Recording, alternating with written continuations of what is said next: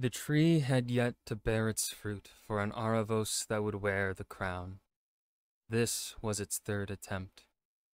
The first Aravos it blossomed in bounty for strayed and faltered, though not entirely of their own making.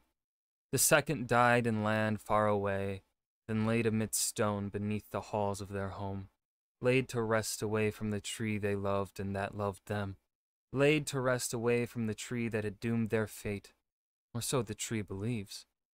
The second had only been 17, and so the tree refused to share its fruit with another. For 144 years did a single apple not grow and fall from its bough, not until the year of 324 before fall, when 5 of the Unifier's blood were born. And for the 13 years that have passed since that year, the apples have continued to fall throughout the seasons, year after year. Even when a tree should not bear its fruit, still this one continues. None know why, aside from that tree, and perhaps the land beneath where the tree buries its roots. Yet the one the tree blossoms for is not a descendant of its first attempt, nor a descendant of the second. But the third does share the second's name, and not just a name do they share, for also a physicality do they appear near identical to the tree. The second had eyes a deep blue that boasted the twinkling stars of the night sky, but could also appear a dark green if the second wore clothing of different color than that of their royal family. For the third, one day they could appear blue like a cloudless sky. On another, it was like staring at the grass that stretched out from around the tree and the pond beside it. The young Aravos preferred it when their eyes were green, as the blue brought them expectations that they did not desire, that they felt they could never meet. Expectations the tree perhaps helped create, expectations that the tree did not intend, like the death of the second at so young an age. The tree feared that its fruit had become a curse. All it had taken was the death of one to spark fear into its roots. The young Aravos feared that the name they bore was a curse, and so too did the world around them. For this Aravos was the third of the royal line to bear the name, the previous 2 all having died young. The third Aravos to be chosen by the tree, and the third Aravos to bear the name. Hey there, guys. Alright, today we are back with some more overly sarcastic productions. Decided to come back to Miscellaneous Myths. This time, Enki and Ninmah. Never heard of them. So, we're gonna learn today. Before we dive in, make sure you go and check out the links in the description box below. I would love it if you joined the Discord and followed me over at Twitch. And also mainly check out the Kickstarter link so that you can go and read the prologue and first 5 chapters of my book. And if you're feeling so generous, you could donate and there are like 4 tiers or 4 or 5. I don't even remember what I put in there. Go check it out. Let's dive in. Pretty much every mythos on the planet has at one point attempted to answer baby's first existential question. Where did we come from? Simple on paper, since the answer is typically your parents. But in practice, that simple question opens up a cascade of other questions of increasingly existential complexity. Where did the parents come from? Where did their parents come from? We can extrapolate pretty simply that somewhere along the line there has to have been a first person to be the first parent, so where did they come from? Where did the world come from, and what's our place in it? And why are we like this? Why are some people different? It came from God's butthole. Man, I don't know what the fuck From other people, and what does that mean? And before we knew about evolution, this was a doozy of a conundrum, all right. Plenty of answers have been proposed. Many myths posit that humans were originally created by some benevolent deities, sculpted from clay or wood or other earthly materials. In some other stories, humans instead arise by accident, a collateral consequence from some divine struggle. Pretty much the only consistent theme is that the creation of humanity is usually pretty quick and simple, even glossed over, because from a world-building angle, it doesn't really need to be complicated. Once you get a couple humans, you usually get more humans pretty quick, so that's really all we need to explain where the rest of the people come from. Not many stories really feel the need to get that much more detailed. But there are exceptions. Today, let's talk about a Sumerian creation myth that goes into all the way in some... okay.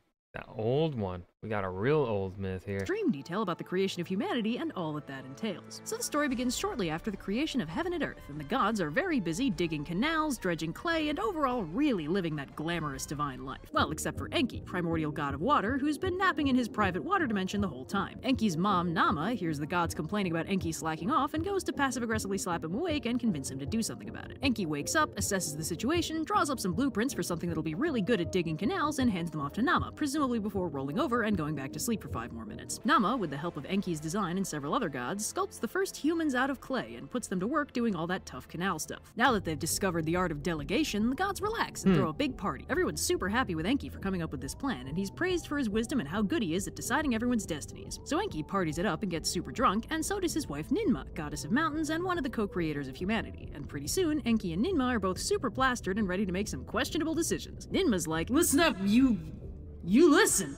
I can do whatever I want, right? I'm a goddess. I can make a dude with whatever fate I want, good or bad." And Enki's like, "Oh yeah? Well, anything you can do, I can do something other than that. So like, I can make anyone have any fate, no matter what you do. So if you do something bad, I can give him something good. How about that?" So Ninmah grabs a big sloppy handful of that primordial creation clay and starts making dudes willy-nilly. First up, she makes a dude whose hands don't work, and Enki thinks this dude would actually be a perfect addition to the king's court, since what with this whole hand situation, he won't be able to steal the king's stuff, so he's a perfect candidate for a trusted advisor. Next up, Ninmah makes a blind guy, but Enki gives him prodigious musical skill and puts him in the king's court too. Third up is a guy whose feet don't work, and Enki makes him a skilled silversmith and also a courtier to the king. And I'm not here to sass or judge, but I think Enki might be being a bit uncreative with these good fates. I'm not here to sass or judge, but I think Enki might be being a bit uncreative with these good fates. Ninmah should try making someone with a healthy disrespect for authority. See what Enki does about that. Anyway, fourth up, she makes a guy whose dong doesn't work, but Enki dumps a load of magic water over him, which fixes that up real nice. Apparently, Okay. Venus doesn't work disease is caused by minor demonic possession. The more you know. Then Ninmah mixes things up a bit and makes an infertile woman. Enki makes her a skilled weaver and puts her in the harem of the queen. Please note, this is your reminder that harem literally just means women's quarters of the household, a private space where the women and prepubescent men of the family, specifically the royal family, could hang out in a modest and protected area, often guarded by eunuchs. It originated in Mesopotamia, hence its use in this myth, and was later adopted into the Islamic world. The sexualized interpretation popular today was the result of salacious European dudes who concluded the only reason Muslim women would stay in a private room they weren't allowed into was if they were saving all that hot exotic loving for their male masters. In practice, it was simply considered socially inappropriate for women to interact with men outside their own husbands and family. Though this was limited somewhat by practicality, as many working-class women held jobs that put them in contact with the public in general, this also created a space of jobs that needed women to do them for decency reasons, as any situation that involved women's needs would be naturally forbidden to men. The harem was a sign of social status and privilege, as it was indicated that the family was well off enough that the women did not need to work. As a result, women in a harem were often of high social status and politically powerful. Thank you. Moving on. Finally, Ninmah creates an intersex person who Enki, you guessed it, places in the king's court in some kind of position of honor. The text is both unclear and physically broken in places, so hey, we're doing our best. Side note, this king better be a good boss or Enki's gonna be real disappointed. So, Ninmah's pretty pissed, but Enki's not done yet. He takes the last of the clay and creates a very, very busted up dude named Umul. Umul is what is medically classified as a hot mess with basically no functional organs.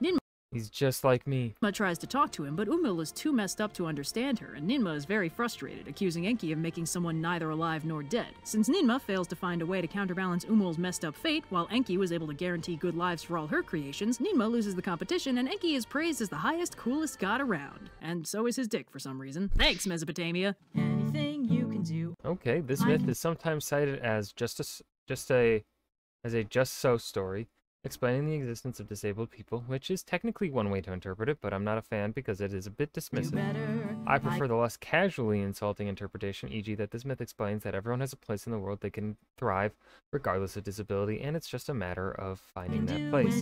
For the life of me, I cannot remember why I put a fish on Enki's head, but I cannot change his design now, so here we are. And that was Miscellaneous Myths, Enki, and Ninmah. I have nothing to add here at the end. I hope you guys enjoyed. Remember to hit that like button and subscribe for more. And I will see you guys in the next video. Peace.